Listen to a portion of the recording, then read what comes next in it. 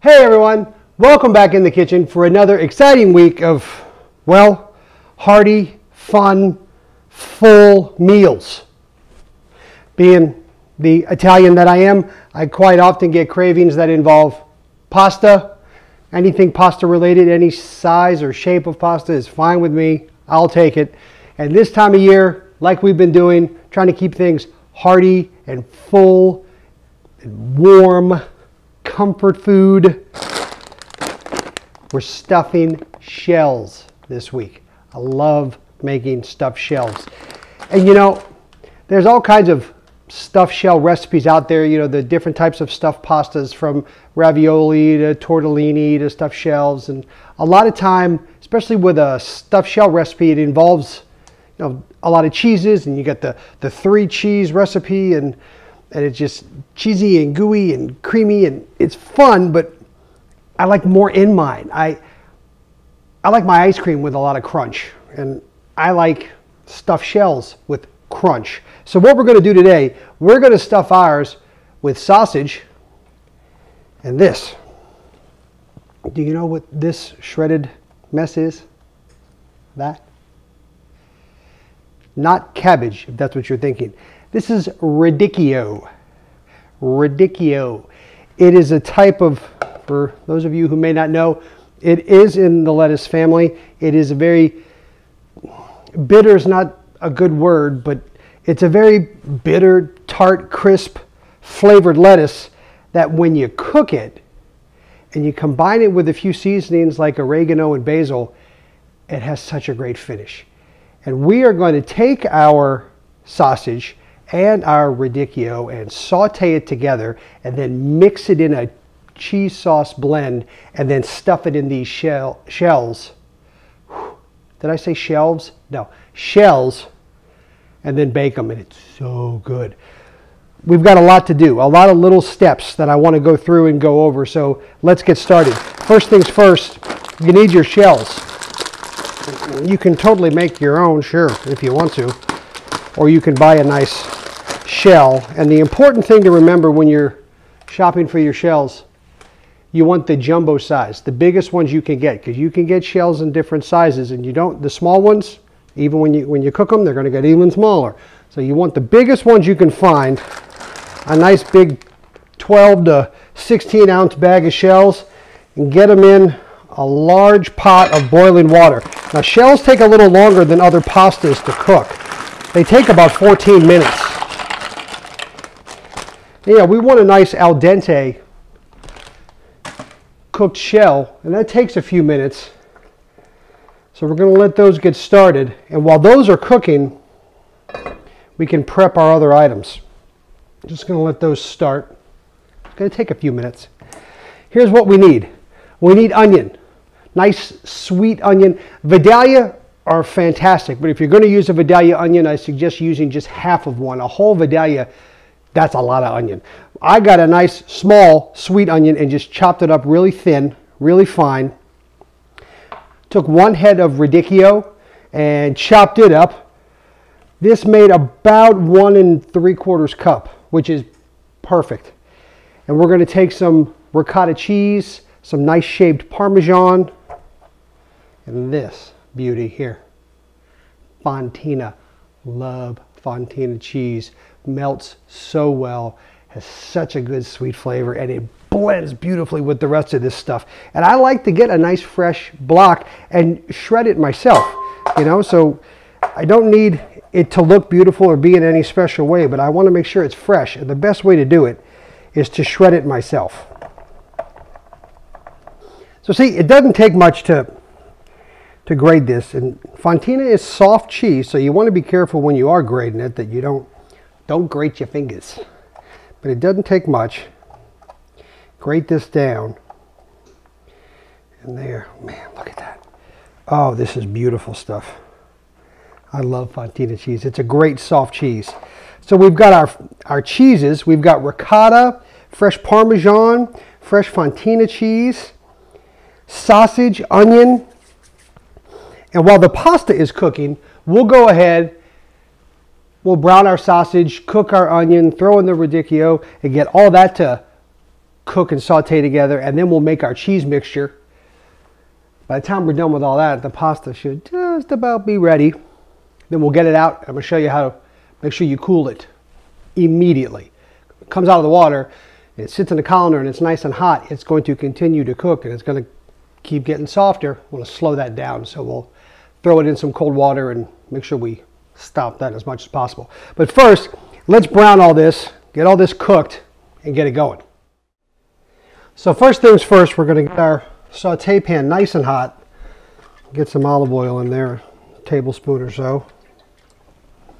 And let that start to warm up. And as that's warming, make sure that I've got all the ingredients I need. I've got sausage. I'm using turkey sausage. And one of the reasons why, in fact, when I was doing the grocery shopping, talking to my wife, I said, we need turkey sausage. And she went, okay, turkey sausage? I said, yes, turkey sausage. And here's why. The flavor. There's a lot less, obviously, fat and grease in turkey sausage. There's a lot less flavor, meaning it's not going to be overpowering at all. A while back, I made meatballs, and I varied from my recipe and made a different style of meatball and incorporated ground beef with sweet Italian sausage. And the flavor of the sausage was so overwhelming. It was so strong and so greasy, we couldn't even really enjoy them. And I've done more cooking since and changed the sausage. And I found that turkey sausage, since it's so lean, and it does have a fantastic flavor, but it's just not so greasy and strong, it goes really well in this recipe. So we've got turkey sausage, just half pound, 8 ounces. And we've got our onion, and we're going to start cooking all that together. And first things first, we get that oil nice and hot, which it is. And believe it or not, I'm going to add on top of the oil just a little bit of butter, just 1 tablespoon of butter. And that is purely for that buttery flavor. And as that is getting hot in the pan, we'll throw in the onion. Whew. And you hear sizzle right away, which is a favorite and also a necessity. Sizzle means hot. Hot pan means perfect for cooking. So let that oil and butter and onion start to go. Keeping that pan nice and hot. And I'm also going to drop in the sausage. And let all of this start to cook together.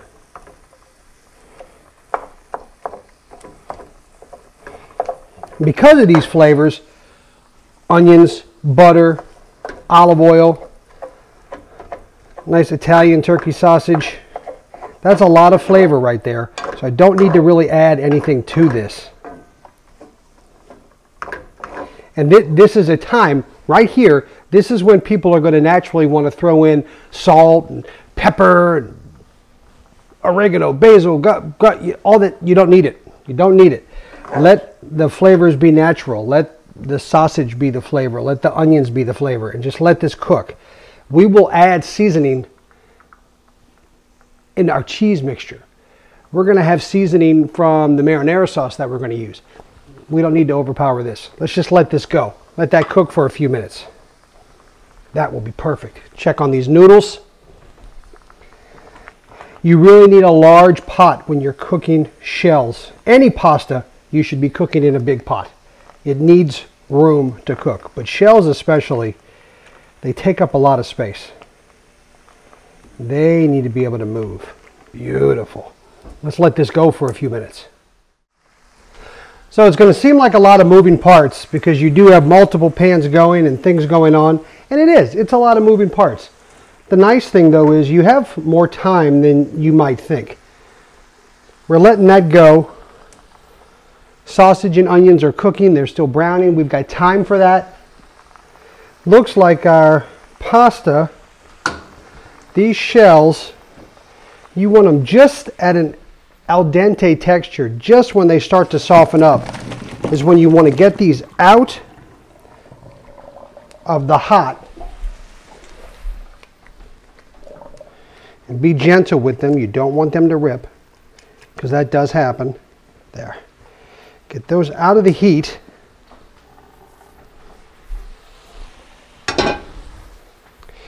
and quickly under cold water. Very, very important, because I want to slow down the cooking process. Can you drop ice cubes in here? Sure, but I don't need them to be that cold. I just want to cool it down real fast. If you can rub your hands through here and separate them all out, and it's not too hot for your hands, that's perfect. And that's it. Just cool them down, get them nice and cooled off, separated apart. Shake them off. Get all the water out of there. And then now they can just sit for a moment.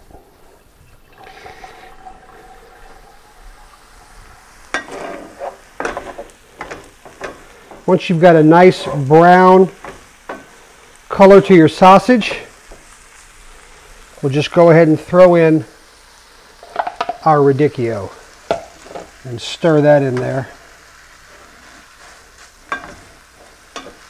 And we're really going to let this go for a couple minutes because I want this radicchio to soften up and cook down.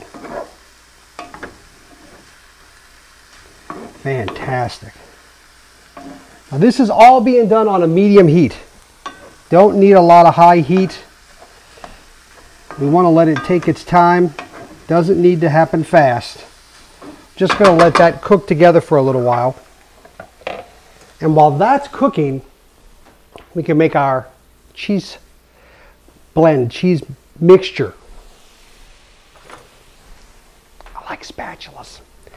So to do this, we're going to take our Fontina cheese.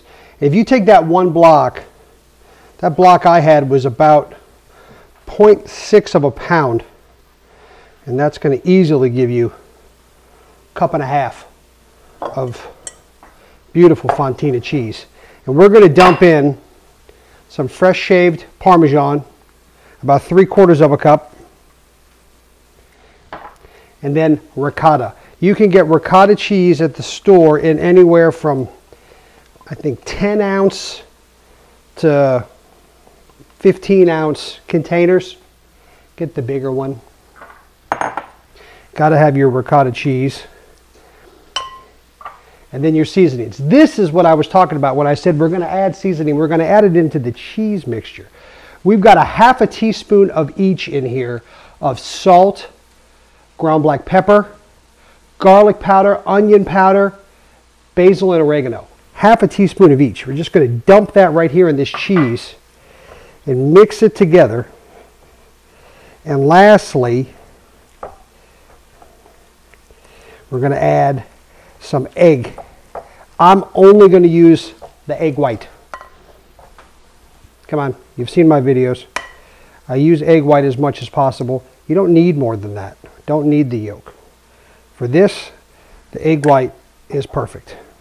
A couple of egg whites.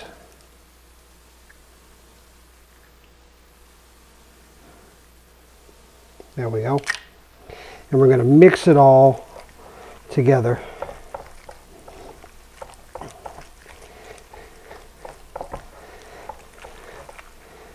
Just folding it over. When you read a recipe and it says to fold it together, you're folding over. When you fold, the folding process allows air to get in. And when you fold egg, and you allow that egg to get egg to mix with air like this, makes it fluffy. So we're just folding everything together. And that's it. Now this can sit while we wait for the sausage and radicchio to be done cooking. Look how that all cooks down and comes together. See when you start mixing this? That huge container of radicchio is getting soft. It's cooking down. This is all browning so nicely. Perfect. There. That's all we needed to do. It's just like you just saw. Cook down, come together. The butter, oil. Oh, that smells good. Sausage, onions, radicchio. Perfect. See, I know it's cooked because I didn't add the radicchio until I knew the turkey sausage was cooked and browned. After that, it was just a matter of getting all this to marinate together. So now that we've got this done, we are going to add this directly into the cheese mixture. Oh, that is fantastic. Let's mix all this.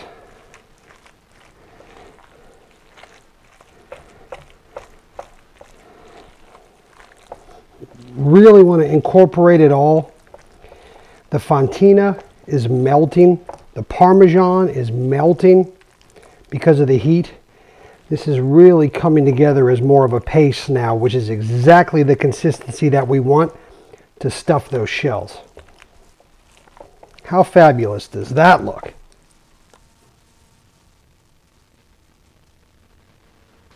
So now that that is done, let's make our shells. You need to make sure your oven is preheated, 375 degrees. Get yourself a nice 9 by 13 baking dish. And we are going to take our marinara sauce. To really do this recipe, you need easy 3.5 cups of marinara sauce. So if you're going to buy some jars of your favorite sauce, fantastic, I highly recommend it. If you want to make your own sauce from scratch, that's also fun. There's a video on it, so go back and check out the video I did on making your marinara sauce from scratch. The one disclaimer I'll give you, if you're using that recipe, make sure you take the marinara sauce we made in that video, dump the whole thing in a blender, and puree it all up so it has a nice, fine, loose consistency for this dish. But you want to take some of your sauce and spread it on the bottom of your baking sheet, your pan, whatever you want to call it. And this is what we are going to cook our shells in. There. Now, after we do that, I'm going to take your shells,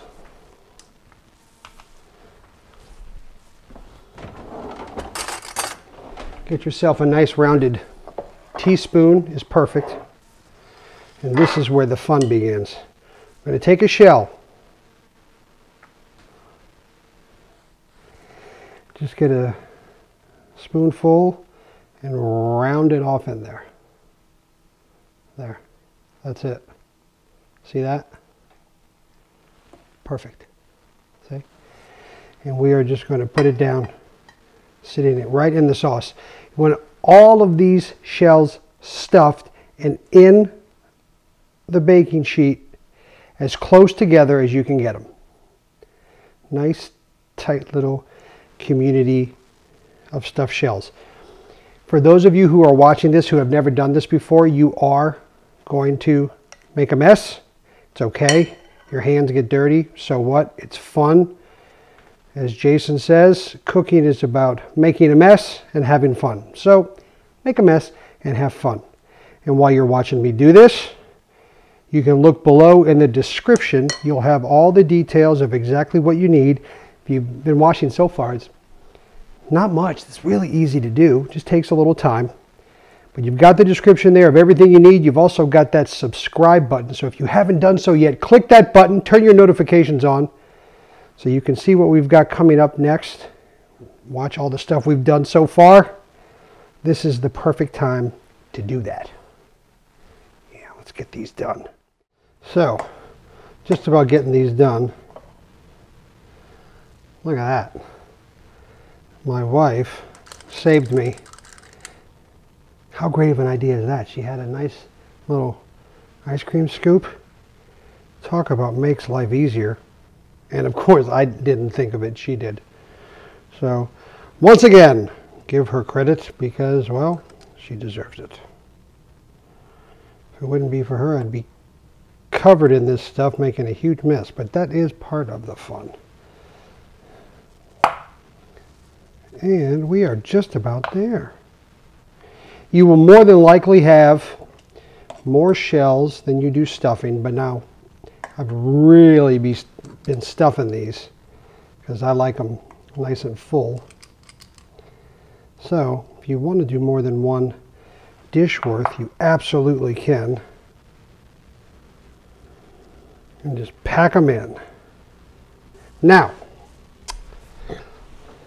once you have them all stuffed, you're going to take your sauce and just drizzle more on top. Doesn't have to be heaping amounts, but you want to get some sauce everywhere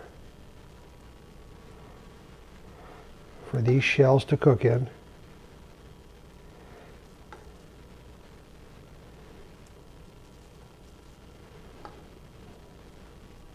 Just kind of lightly spread it around. Now, we got some sauce on top, not too much. I know it seems like a lot, but it's not, because it's going to soak up. And the last thing, pick your cheese, the Fontina or the Parmesan. This house, we really like fresh Parmesan cheese, so I am going to put it all over the top. You could do the Fontina as well, but like I said, I like the flavor that fresh shaped Parmesan has. I also like the way it looks. Look how pretty that is. There we go. That is ready to go. Looking fantastic. Now, as I said, we went ahead and preheated the oven to 375 degrees. I'm going to take this,